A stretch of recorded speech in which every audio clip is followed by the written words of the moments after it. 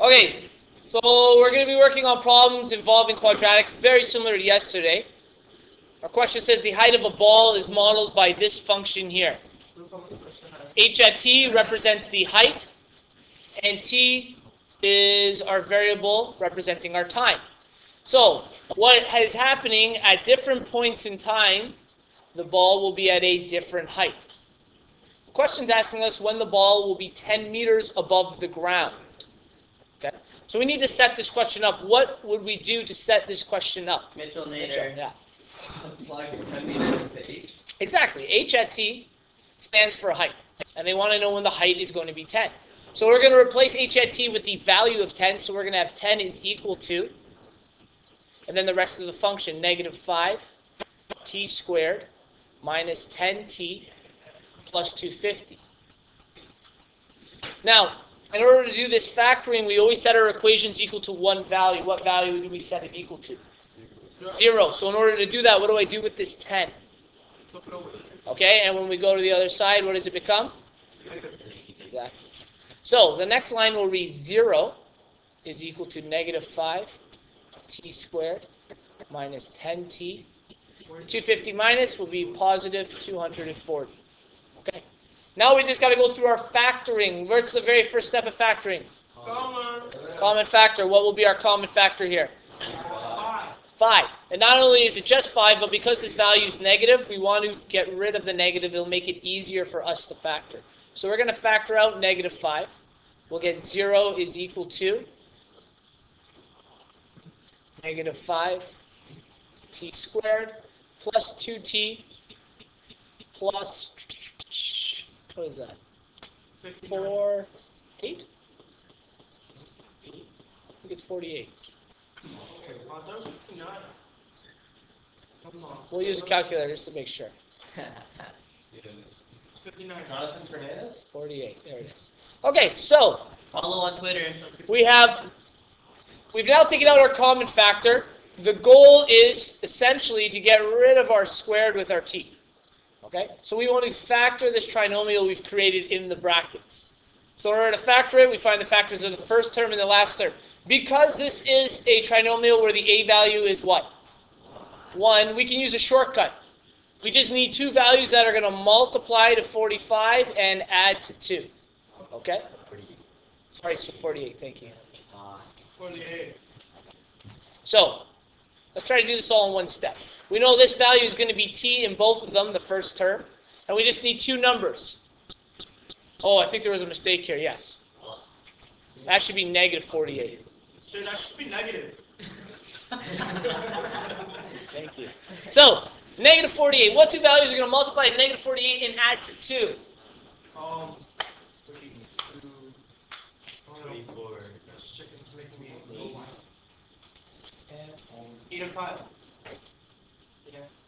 Nope. 6. 8 and 6. Great. So, we need the 8 to be positive and the 6 to be negative. Okay? If you don't quite remember, just make sure you go through the factoring process for that. Those are the two values you should have got. Now that we have that, we know this negative 5, because it's going to be a constant and we're multiplying these terms by each other, it's not really going to affect our 0. What we're going to be doing is just kind of canceling it out. We divide both sides by negative 5. Okay? This will still say 0. These negative 5s cancel out, and we're left with t plus 8 and t minus 6. From here, these two values are being multiplied to create a 0, which means one of them must be 0. So we're going to test both of them out. We'll set both brackets equal to 0. 0 is equal to t plus 8, and 0 is equal to t minus 6. Okay, so our time is negative 8 or positive 6. Let's think about this question. Okay, entire page. Which of these values is going to make sense? Someone other than Mitchell. Oh, 6. Why 6? Because time doesn't go negative. That's right. We wouldn't be working with a negative time. Is that what you're going to say? Yes. Good. Thank you, Jeremy. So, 6 is the one that makes sense. So that means after 6 seconds, this ball would be at what? 10 meters. At 10 meters above the ground. So let's see if we can make a rough sketch of this quickly. Okay. We know that at the value of 6, and we'll zoom back in here. At the value of 6, the ball is going to be, let's say, 10 meters above the ground. We also know that it would actually also be at -8, something way back here. Okay? So, first of all, the A value is negative, so we have some quadratic going like this. Where's the ball being thrown from? What height? 0. There's a value that will tell us in standard form what height the ball is thrown from. 250. 250. Okay, because the original question, our standard C value is 250. So the ball is actually being thrown from 250. Okay, so this is at 250. Is that the vertex? Yes, that's only the y-intercept. The vertex would be at what value? Wait, I can't see. 6 plus 8 negative 2 divided by 2 negative 1. -1, that's right. We find the number right between our two values here, 6 and 8, -6 and 8. So we have an axis of symmetry at -1. And we know the vertex will have to be higher than 250. Okay? So we know it's probably coming up. This is the y-intercept. Comes back down, goes back to 6. Okay, I know I didn't draw it perfectly here. Apologize. Kind of looks like a mountain. So our x value of the vertex is -1.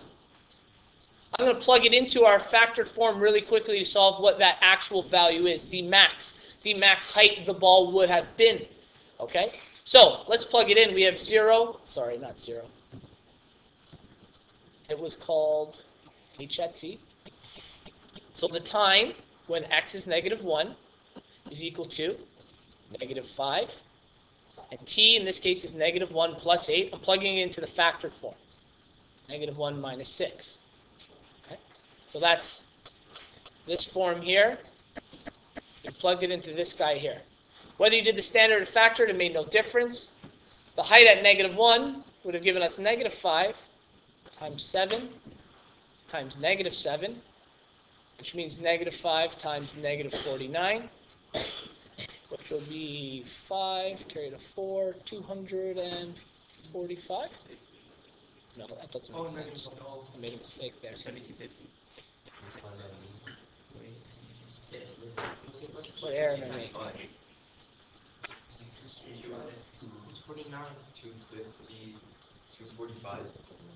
245. Let me look at what... Suck it up. Here's the mistake I made. Okay? And this is good that we made this mistake so we can see it. I plugged it into a factored form where we had subtracted 10 from the C value. So we weren't factoring actually at our 0. Okay? We were factoring a new value. We were looking at 10. So this wasn't the original equation. This wouldn't be the factored form of the original equation. So we don't have a factored form of the original equation, which means we need to plug it in to the original equation. Okay? So keep that in mind when we're going through that. If we do plug it in the factored form, it needs to be of the original equation. So let's put the original equation here in standard form. -5, it was t squared, so -1 squared, plus 10 times -1, plus 250. I actually think it was -10. I'm just going to double check. Yeah, it was. Okay? So, when we do this, -1 times -1 will be +1, times -5 will still be -5. -1 times 10 will be +10, and plus 250. This will give us 5 plus 250, 255. So in fact, whoops, that's 250, 255. When we found 245, what did we discover? We got what value? Does anyone remember? 245. That was how much lower than the true vertex? 10. And that is exactly the value we had subtracted from the C. Okay? So that does make sense as a value. The true vertex height is at 255, a little higher. So, let's talk about the flight of this ball. Okay? Does it start at 255? If this is time? No. Where did it start? Did it start on the ground? Started in the person's hand. In their hand, and how high were they? 250. 250 meters above the ground. Did the ball go up or directly down? Did it go up at all? 295 was directly by you. From 250, okay, this is our Maybe it was y-intercept, so here's our h of t. From here it goes directly down, right? Because parabolas don't all of a sudden jump up at one point. It goes directly down, and at 6 seconds it's at 10 meters. Was the ball thrown up into the air? It was thrown down. It was probably thrown down or dropped, What's right? 295? 255 would have been the highest point on this vertex, but doesn't make sense in this because we can only start time at 0. So because 255 is at -1, it actually, the ball was never that high. The highest point of the ball was 250, Mitchell. What happened to the 10 that we originally plugged in? That was to solve when the ball was 10 meters high. Okay. Yes. Okay, so let's get this in full view. That was good. We had a couple good questions to go through there, too.